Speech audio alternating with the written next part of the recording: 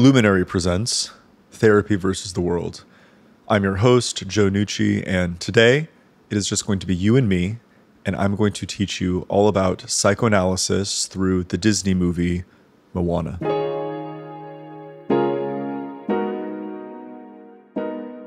When I first saw this movie years ago, it immediately became one of my favorites, and it became one of my favorites because I saw it, I finished it, and I immediately watched it again because I couldn't believe how skillful the storytellers at Disney were in terms of telling a very universal archetypal story about psychological development. The symbolism, the lyrics they used in their songs, there was so much there that related to my field and passion, psychotherapy.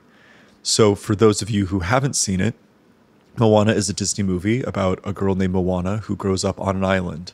And when she's young, she feels this pull to go explore the ocean. And so right from the beginning, you have land, islands, and you have the ocean. And when the grandmother is telling the stories about the different creatures in the ocean, she makes the ocean seem like it's a dark and unknown place. And for me, that is because the ocean is symbolic of your unconscious. Your unconscious, psychologically speaking, is everything that's unknown to you. And things that are unknown can be scary, and for good reason. The island, the land masses that the different sailors sail to, that's what they know. And that's all that Moana knows growing up. She's never been beyond the reef. And so one of the ways to understand the human mind, according to Freud, is to separate it between the consciousness, this is everything that you know, and the unconscious. And so in Disney's Moana, it's the island is everything she knows. It's everything she has ever been exposed to. And then there's also the unconscious, everything beyond the reef. In traditional psychoanalytic theory, there's also something called the pre-conscious. And I kind of like to think of that as the part of the ocean that Moana sails in that is neither the reef, right, nor the island. And pre-consciousness is things that you're aware of, that you can access in your unconscious with very little prompting, but there's no defenses. There's nothing actually stopping you from going out there. The story of Moana, very symbolically explained, could be explained as the story of a young woman who goes and explores the ocean, explores her unconsciousness, and as she does that, she actually matures into an adult. And that's exactly how psychotherapy and psychoanalysis works. You sit down in front of your therapist and you say, oh, well, I'm going to free associate, I'm going to riff, I'm going to kind of make things up about my past and give words to different experiences I have, and I'm going to see if they stick, and I'm going to see how they feel. And as you do that, as you explore your unconscious, that's one of the ways that you grow. And one of the things that is very terrifying about that experience is that your unconscious can be a very, very scary place. So for an example, one of the things that we'll talk about today is this idea of the shadow. This is the parts of your mind that you don't like to think about because they're against your morals, because you don't like to think that you're capable of different things that you find immoral or unethical. But I operate from the assumption that, growing up, human beings are not good or bad. They're a mix of both. And when you explore yourself, when you gain a lot of self-awareness, when you do a lot of self-reflecting, sometimes you encounter things about yourself that you don't like or that you find distasteful.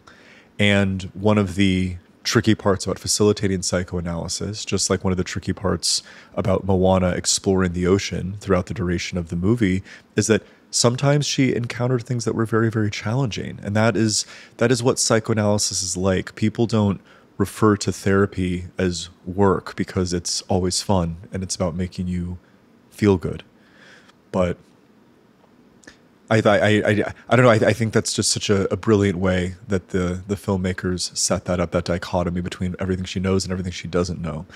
And this dynamic is really, really pronounced when you think about the relationship between her and her father and her grandmother.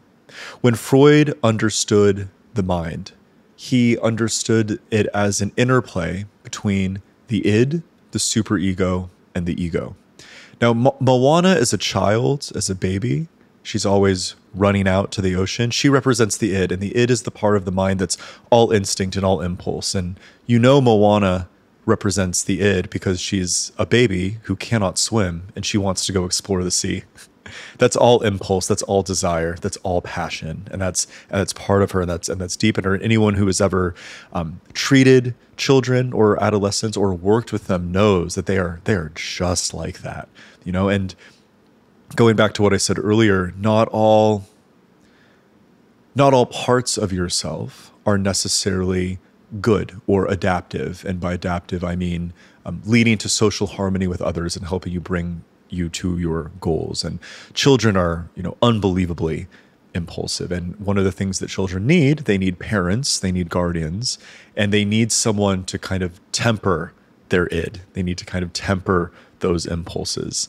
And that's exactly what Moana's father tries to do. He really discourages her from ever going out onto the beyond the reef and to sail into the ocean. And the father represents the superego, and this is the part of your mind that acts as a kind of critical self-consciousness that you inherit from your family, from society, and from culture, and from laws and norms. Because culture, people teach you that if you don't behave in a somewhat civilized way, that people aren't going to want to hang out with you. And you learn that when you're a little kid. You learn that if you take toys from other people, that even if it feels good, even if that's what your id wants, if that's the impulse, you learn very, very quickly that people aren't going to want to be your friend, and that'll make you feel sad and feel shame. But in this instance, feeling sad and shame is not a thing to be processed out in therapy. It's adaptive. It's actually helping you achieve social harmony with others. And so the superego and the id are not necessarily good or bad, but they're in conflict with each other,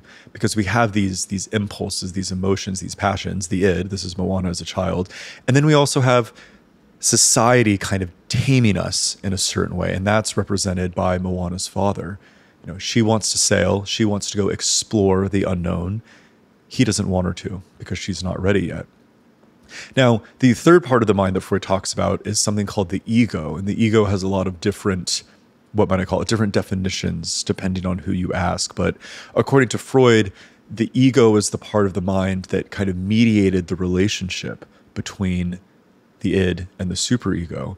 And in the movie, you see that grandma is constantly doing this. She's constantly encouraging Moana, and she says things like, in one of the songs, she says, "You are your father's daughter, stubbornness and pride, but listen to that voice inside you." And she says, that voice shows you who you are. And the moment she says that, she's kind of lifting up these palm leaves and she's showing Moana a sailboat. She goes, "This is really who you are." And then the dad catches them. And the dad looks at the grandma with such disdain, as many parents probably do to the meddling grandparents. But what was so brilliant about that, psychologically speaking, is that face he makes, that's exactly how the superego feels about the ego. Because the superego doesn't like that the ego is sometimes okay with the id. The superego would much prefer to take total control. And at the same time, Moana's grandmother, she takes the heart of Tafiti, this little jewel that the ocean gives Moana when she's a baby. This is what calls her to the ocean, calls her to explore. And she actually saves it for her until she's ready, because the grandma knows that Moana's not ready till she's ready. And growing up, childhood and adolescent development, it's a very precocious process. And they're not ready to do things until they're ready. And developmentally speaking, that can look like different ages for different people. Some children are going to, for example, develop sexually quite early. The id is full of sexual and erotic energy, and it may be appropriate for them to have their first boyfriend or girlfriend or what have you as a teenager. Others, won't hit puberty until later, and they're not going to be ready for a sexual relationship until much later. And so it's the ego, the part of the mind that mediates between those impulses and what society expects from us, and allows for there to be a little bit of room there. So when Moana's a little kid and she's all id, there's this song that the father sings to her. The song is called "Where You Are," and he basically says, "You don't need anything out there. in the ocean. Everything you need is right here on this island. We have coconuts, we have fish, we have family. And so the village, and you see all the villagers dancing, and they represent the family structure, which kind of traditionalizes the demands of the superego. Tradition and structure get handed down through generations, and the way we raise our children are often through those traditions. Even if our modern day sensibilities say that this is outdated, there is still needs to be a way that you kind of socialize children and kind of like bring them in. And so one of the things that comes up for me is something like like school dances, at least in America, are very normative and common. That's one of the ways society safely allows, boys and girls, or boys and boys and girls, depending on, who you're attracted to kind of start to regulate their impulses, to regulate their id in that way. The song Where You Are in the movie opens with this lyric. It's time you knew the village is all you need. And that's exactly how the superego feels, because the demands of society, you let them have their way, would just totally squash all kind of individual expression. And societies that are, highly homogenous and highly authoritarian, they're run very efficiently, to that point. Like, that this isn't me, I'm not pro-authoritarianism or anything like that, but it's, if the superego had its way and if the superego were to be manifested, I think it would be manifested in something like an authoritarian society. The id would be anarchy. The id would be, well, you just do what feels good whenever you want it. And throughout the song, it's really, really cute, because Moana she's, this little kid, she keeps running back to the ocean. She wants to break outside of the family structure. And anyone who has spent any time with children knows that this is so obviously a perfect description of exactly how children act, particularly as teenagers too. Teenagers go through this process called individuation, where they rebel, and it's so they can feel like an individual. And so no matter what your parenting style is, for any parents or teenagers listening to this, no matter what your parenting style is, that rebellion, that testing of boundaries is not just normal, but I would actually argue developmentally it's important. And it can look differently depending on the culture of the family, the broader culture, the personality of the teenager. But there is still this undeniable pull towards the ocean, towards exploring different parts of yourself. That's a very universal human experience. And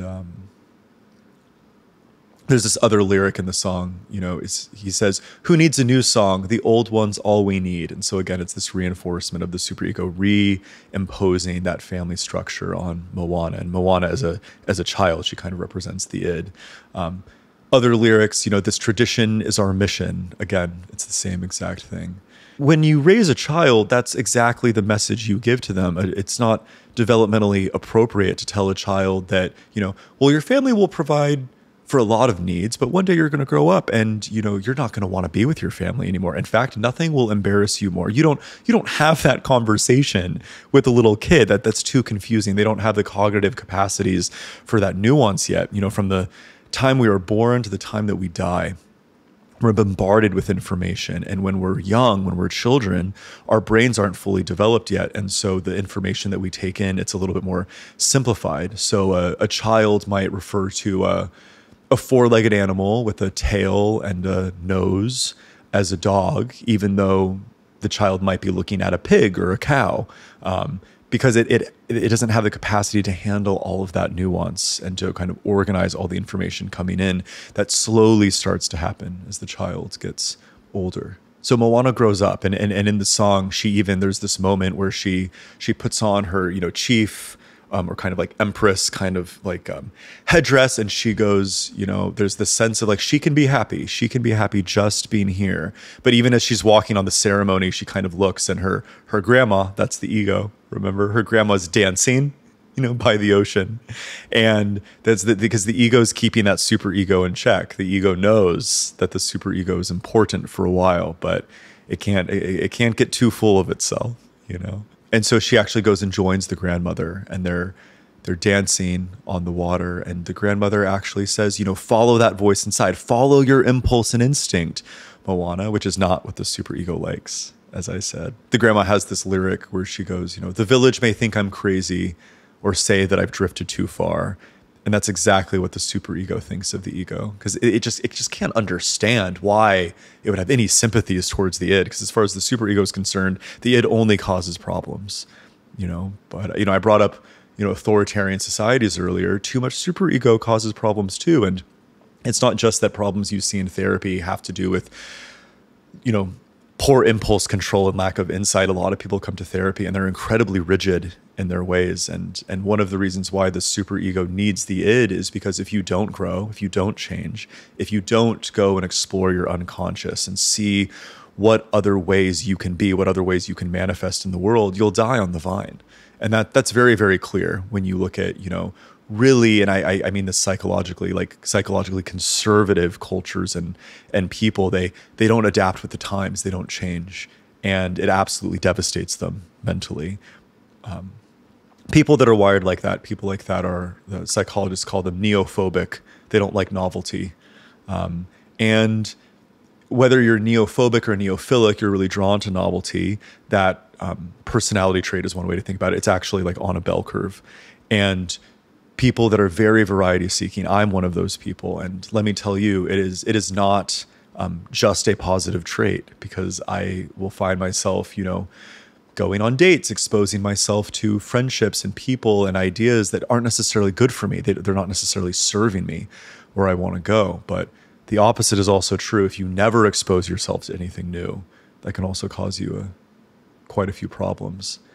Moana, is motivated to go and explore her unconscious, and this is where the id is on your side. The id, that impulse to go explore, to go beyond the reef. Because she says there's this one point she takes the sailboat out without her father's permission, and she goes to explore, beyond the reef, and she gets absolutely smacked by a wave. She gets washed up on shore, and the boat is wrecked. And then who's there? The ego. There's Grandma, and Grandma is like, "What are you doing?" He goes, "You don't know enough yet." And then the grandma tells her stories to help her grow. She tells her stories about her people to give her the confidence to go and sail.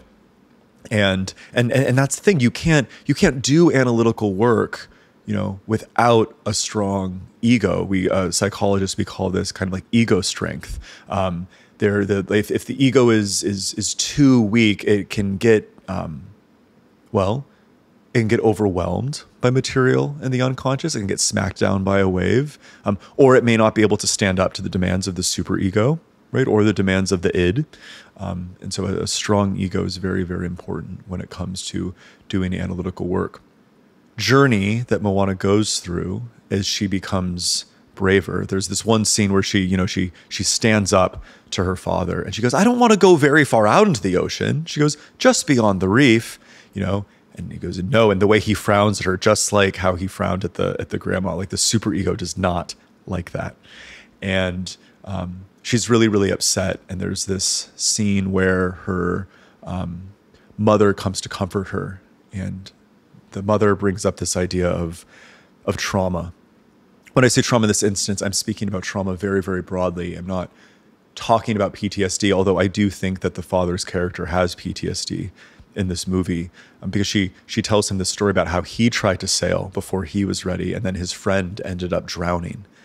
And so the father is so stern with her because he just doesn't want, the same thing to happen. And this is very classic, kind of adolescent and parent conflict, because adolescents they just want to live their lives, man. Like, it's like, "Oh my God, my mom is such a control freak, dude. My parents, they just don't get it."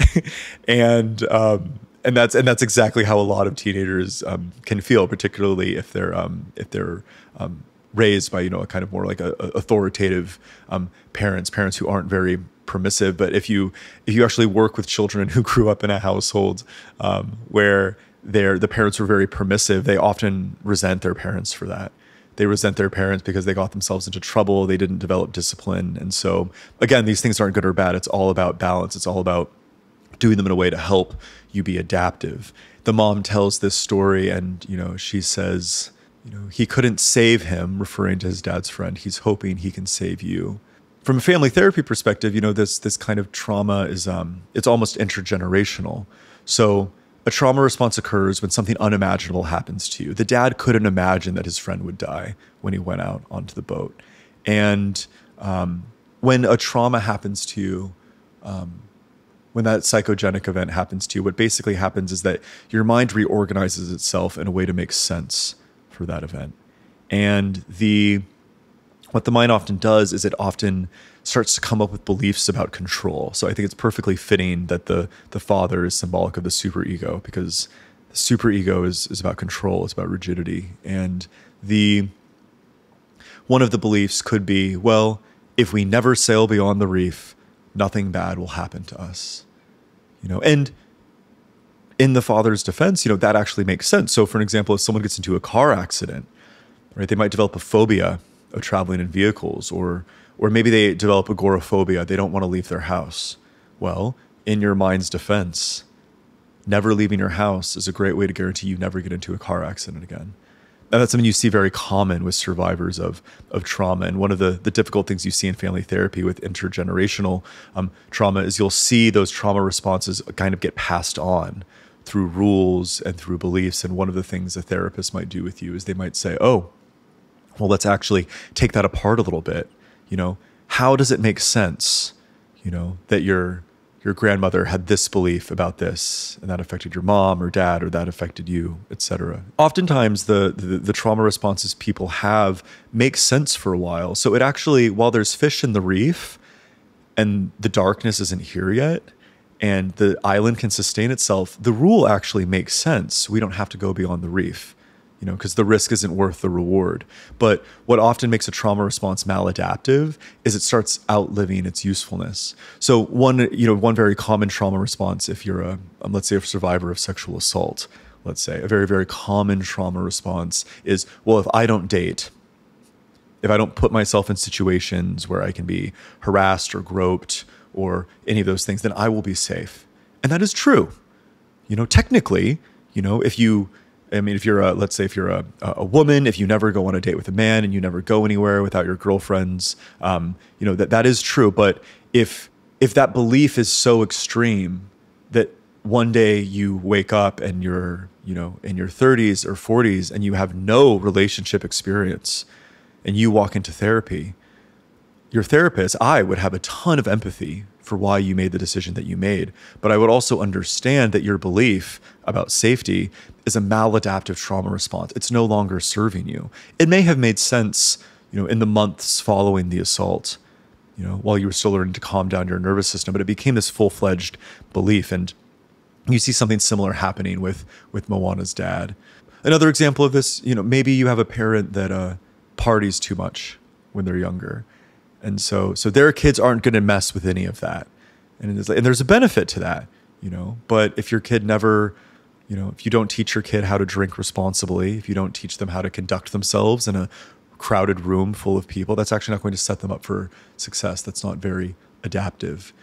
And so Moana's mom leaves her, and my favorite song of the whole movie is, How Far I'll Go. And this song it's a beautiful representation of individuation in adolescence. I talked about this earlier, this process in which adolescents feel separate from their parents, and that it can be very painful for parents and children. I don't think that's acknowledged, societally quite enough, because if you're a parent, when that little kid is born, when Moana's little, and they're running towards danger, and you're saving them from the predators, that are out there, and from their own worst impulses. You teach this little kid, this little mini you, how to walk and talk and all these things. And your reward, if you do a good job for that, your reward is that they will talk back to you and they will walk away from you. And isn't that and I don't think people talk about how difficult that is for teenagers, number one, because that's very difficult to stand up. And some teenagers don't, and I've had those in my office too, the ones still living in the basement. That is not, in my opinion, those parents did not do a good job, at least not by the cultural Western standards that I practice in, right? But it's also incredibly painful for the parents. I mean, to be a mother, and to be born with the mom brain, and protect this little infant, and then your reward is one day they won't need you anymore. I mean, I think that's very painful. And so the song "How Far I'll Go" is, Moana expresses at the beginning of the song this like deep sense of restlessness and a desire to explore the ocean. And no matter how hard she tries, right, she can't do what her parents are expecting of her, because her parents are like, stay here, stay with us in this island. Do not go out there. And psychologically speaking, that's not optimal. That's not optimal for individuation. Sometimes people come into therapy, and you almost can't tell the difference between their beliefs and morals and their families. And it's not so, and a lot of people share beliefs and morals with their families. That's not what I'm pointing to. When I speak about this term, it's called enmeshment. When I speak about enmeshment, it's that the boundaries are so blurred that it's not that the person as a conscious adult chose this moral value that was passed down from their parents. It's that they inherited it and they never took a step out of it to understand its value and go back in. And that's why individuation is so important. I believe it's certain Mormon cultures, subcultures do this, where they actually let the child go. And if the child comes back, if they choose it, then they're in the religion, quite wholeheartedly. And so there's actually something very psychologically wise, I think, about doing that. There's this there's this joke where it says, if you love someone, let them go. If they come back, they're yours forever. But there's this lesser known joke where if you love someone, let them go, and if they don't come back, like, you go fight for them. And so, but there's something about the parents and adolescent relationship that's actually very analogous to that, because I think that one of the tricky things about parenting teenagers is you do let them go. You give them the driver's license. You let them stay out all night. But if they can't handle it, if they're not ready to sail beyond the reef, you go and you grab them back in, until they're ready. And that's one of the things that parents have to do. And so anyways, she's singing this song. As the song progresses, she, starts to confront the different obstacles and challenges that, stand in her way. She grapples with feelings of self-doubt and uncertainty. Because like I said, it's very scary to stand up to your parents, to go through that process of individuation. And, she's even tempted to give up on her quest at one point in the song to just stay in the safety and the familiarity. But at the end of the song, she embraces it. And it's actually after that song that the wave smacks her down. And that's when the grandmother, the ego, comes in and tells her stories about her people. At one point in the movie, the grandma actually falls ill, and the grandma, the ego, this is when Moana's character starts to, at least momentarily, she kind of takes on this character of the ego. And Moana's grandmother says to her, she goes, you go and you find this character called Maui, and you restore the heart of Te Fiti. When you restore the heart, the darkness won't be infecting the island anymore. And so she goes, she sets sail, and she sets sail with this pig and this rooster or this chicken, who are just the most worthless companions.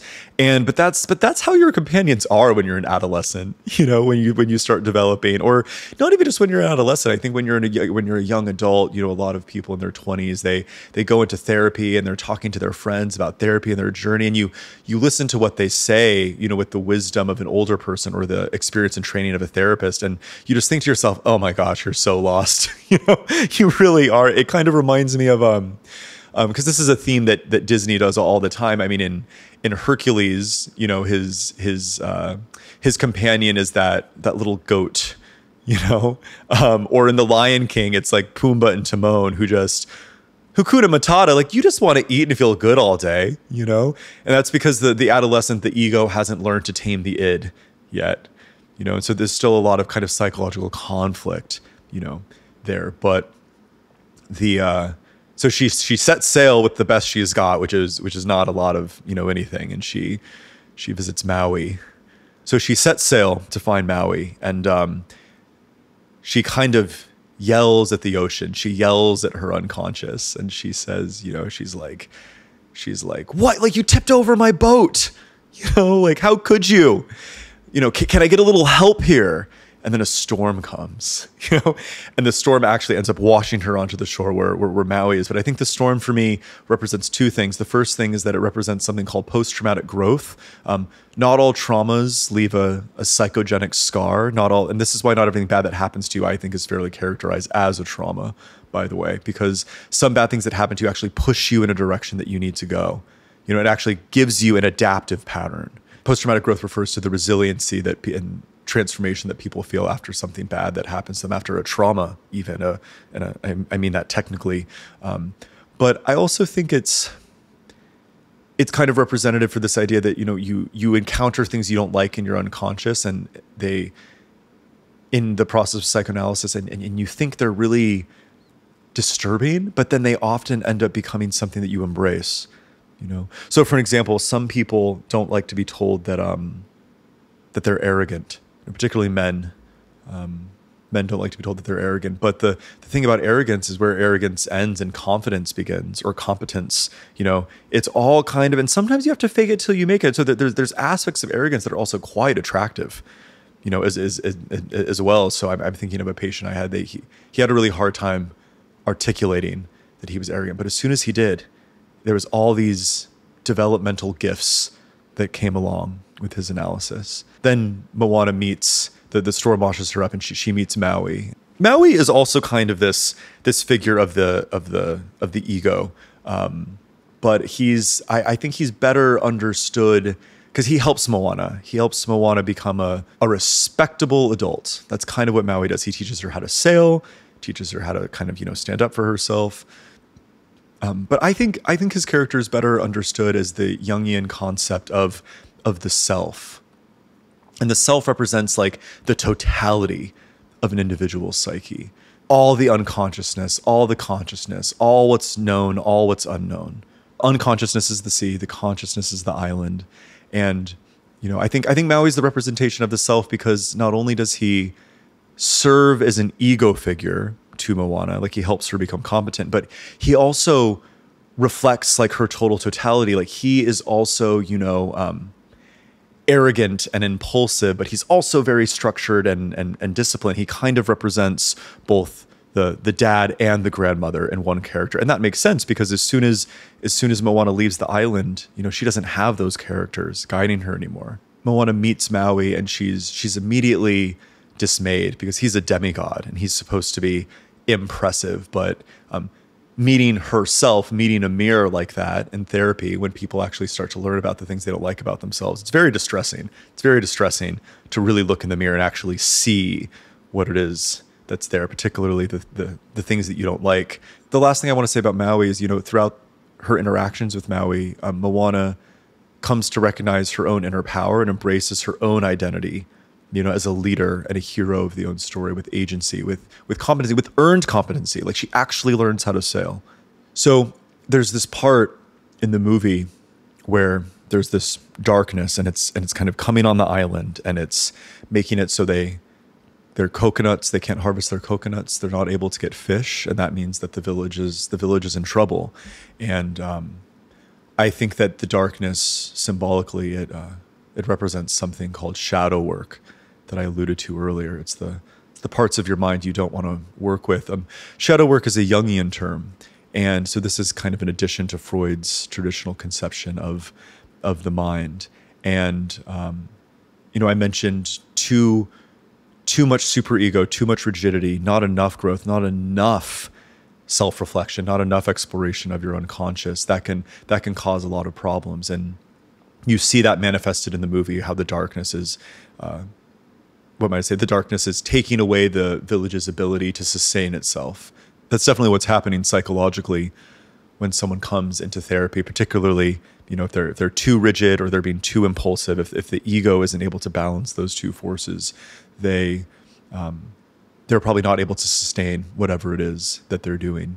There's this one point where Moana has a dream of the shadow completely enveloping the island, and that makes perfect sense to me, because in traditional psychoanalysis, dream analysis can be very important if your patient remembers your dreams.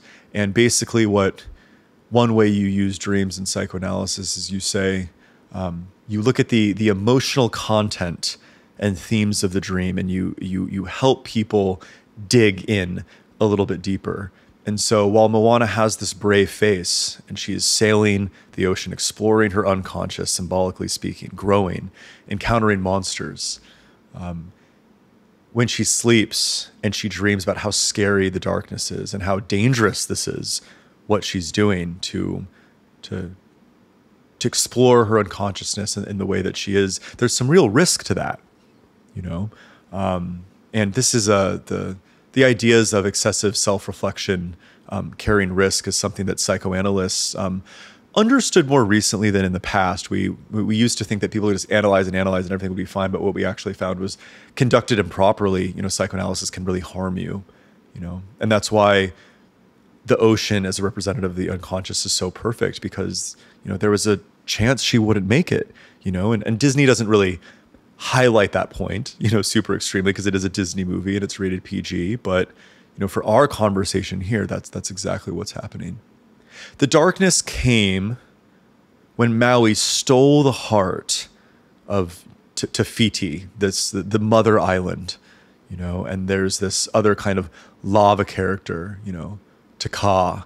And one of the ways they need to go confront this monster and restore Te Fiti's heart is they actually have to go into the underworld. And this happens in a lot of Disney movies. This is a very common symbolic representation of shadow work, of kind of confronting the dragon. So Moana goes down into the other world. She confronts this very interesting crab monster. That's essentially the dragon in King Arthur. That's what that is. That's Simba confronting Scar. That's Hercules confronting Hades. And I think the reason why it's such an archetypal story is that, you know, in order to really grow, in order to do that proper analytical work, you actually have to look at the scary things.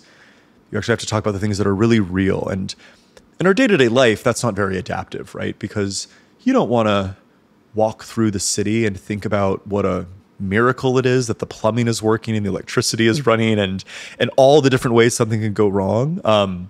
People who come in with kind of that really catastrophic existential anxiety of like how the world might end, they're actually paying too much attention to all those really serious things. But some people come into therapy and they need to be taught to confront those things. And so the shadow work and going into the underworld is Moana's representation of that. And that can be really scary to actually confront those things. But one of the healing aspects of therapy in that honest space where you can actually explore those things without judgment, that's what makes the therapy so beneficial. And it makes sense to me that the way the writers of the movie did it was that she has to go down into the underworld. She has to do some of the shadow work and confront those things before she can go and confront the lava monster and restore the heart. And I think that the reason why that's true is because she goes down and she actually gets Maui's fish hook. You know, she needs skills, she needs tools, and that's exactly what you need in order to grow and in order to succeed in life. And that's why so much of psychoanalysis is not just properly executed. It's actually analyzing and then using those insights to actually give people skills and tools so they can grow, so they can integrate that new awareness. I think one of the really brilliant things that they did, the lava monster, Te Kā and Te Fiti, is Moana realizes that they're actually the same character. She actually discovers that, oh my gosh, that really like scary thing is actually also the really good thing. It was just missing this piece, and it was such a beautiful symbolic representation of what we would call integration. And so the idea of integration is a very old one in psychotherapy. Basically, the idea is that, you know, in order to mature, you don't pretend these dark parts of yourself don't exist. You actually embrace them. And so, for example, someone might think, well, I'm completely harmless. I'm such a good person. Yeah. Anyone with any life experience at all knows they meet someone like that and that they need to run, because that person is just going to leave chaos in their way, because that person is harming people and they don't have the maturity. They haven't developed. They haven't looked into their unconscious deeply enough to understand that, like, oh, but I could hurt someone. And this isn't to say that everyone is, you know, like a sociopathic evil monster. That's not the point here. It's when you hurt people, it's not always with intention, you know. But everyone here, everyone listening to this has hurt someone before, you know, maybe not physically, but emotionally. Guaranteed. And so I thought it was this really beautiful moment where Moana is kind of like walking through the sea. She literally, like, the water split. So she's literally walking through her unconscious with all the tools and experiences she gained with the movie. And when she does that, she gives the monstrous part of herself, she gives it a heart, she gives it a little bit of love. And the way this manifests in psychotherapy, I really like to do this with parts work. So you talk about this part of yourself. Let's say you're someone that gets really emotionally activated in a fight with your significant other, and you get so sensitive, and you don't like being sensitive. The way you regulate your sensitivity is to not stuff the tears down necessarily. In therapy, you actually say, okay, well, what if this sensitive part of yourself, what if we actually didn't try to fight it and try to make it wrong? What if we actually gave it a little hug? What if we embraced it? What are the positives of this part of yourself? Where did this part of yourself come from? How does it make sense that you developed this part of yourself? And it is typically, one of the old adages of therapy, the way forward is through. And so when people do that, a lot of the time they're actually able to grow in the way they want. They're actually ironically able to not let their sensitivities overwhelm them. And that's what you see Moana do when she gives to Ka the heart of Te Fiti, and you realize they're the same thing. One of the laws of personality psychology, it's Funder's first law. It's that there is no weakness without a strength, and there is no advantage without a disadvantage. So if you think about somebody who's charismatic, you might think to yourself, well, what could possibly be wrong with being charismatic? Well, I treated some charismatic people, and one of the things they really struggle with is people agree with them and their advice and their decisions, even though they don't have much to stand on. And so the charisma can sometimes become a crutch. They don't necessarily earn the authority that's given to them, but they still have that power anyways. Or you could say someone who's very disagreeable. Well, what could possibly be good about being disagreeable? Disagreeable people get paid way more than agreeable people, and they often get what they want. Now, are they as popular and as well liked socially as agreeable people? No. But again, it's that weakness with the strength. In the process of ego development, the way the ego balances the superego, the id, the self, the way it balances all these things is it takes the good with the bad, and that's exactly what the grandma does throughout the movie, and there's this really sweet moment where the spirit of the grandmother actually embraces Moana, and then she's able to go and integrate. She's able to go and battle Te Ka, and then realize that Te Ka wasn't even who it should be battling. Te Ka is the Te Fiti who needs the heart. And so she comes back a fully integrated human being. And the darkness is gone, but it's not gone, it's integrated, from a psychological perspective. And with that, with her maturation, with her development, everyone is ready to sail, even her father, because the superego knows its place now. And, the final song is, it's this voyage to the next islands. And I think that this was a beautiful symbol for this process that I've described for you today. It's this constant process of self-transformation. Maybe you go in and out of therapy through your lifetime. Maybe you have a coach, maybe a very supportive partner. However it is that you engage in the process of transformation, it is cyclical. And so Moana kind of goes into her unconscious and she comes out of it, and it's integrated, and she goes in and she comes out. And where I think a lot of people get into trouble is they don't embrace the cyclical nature of self-work. They want to keep on analyzing. They want to dig, and they go all the way down into the depths. And then they don't even know which way is up, because they're in the abyss. But the good way to do it is you go in deep enough based on your skills. You go deep enough to the extent that your skills and self-awareness will allow you to go. And then you kind of come back up from air. You come back up to the island. And you don't necessarily need to be transforming all the time, but the transition from childhood to adolescence to adulthood, those are times where this process definitely shines forth. Maybe when you get married, maybe when you become a parent, maybe when you lose a parent, you have to kind of constantly go in and reinvent themselves or reinvent yourself. And by the end of the movie, Moana has done her work, and she's now able to engage in a lifelong process of self-transformation. And her consciousness, the village, is better off for it. It's no longer divided and pitted against with the unconscious. And this is how my understanding, this is how the Polynesian people existed. They would sail from island to island, and they would let resources replenish and things like that. That's all I have for you today. I hope you enjoyed my psychological interpretation of Disney's Moana, and I hope that you learned something about yourself, about others, about the process of psychological development. And if you want to learn other things, particularly through this new solo format that I'm going to sprinkle in this season, consider subscribing to Therapy versus the World only on Luminary.